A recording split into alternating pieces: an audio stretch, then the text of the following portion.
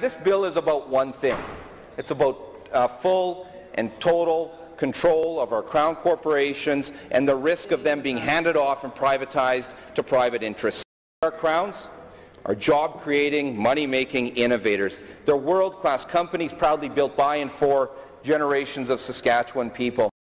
We have a rural, remote, a vast province, Mr. Speaker, and our Crowns are essential to connecting Saskatchewan people and communities to the services they need.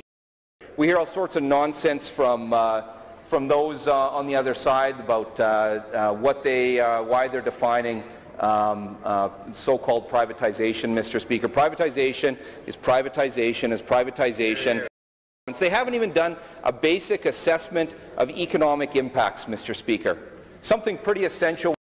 This bill, by way of opening up the privatization of our Crown corporations, as soon as they go beyond 10%, Mr. Speaker, we're then sending dollars to Ottawa. Saskatchewan people don't want this bill.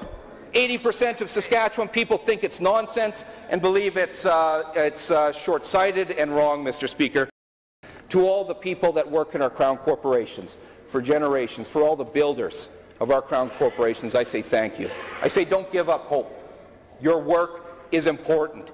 Saskatchewan people will make sure, and we will make sure, along with Saskatchewan people and communities, that if this government wants to continue to proceed with this damaging sell-off, we will make sure that Sask Power, SaskTel, Sask Energy, the list goes on, are here one heck of a lot longer than that Sask Party government, Mr. Speaker.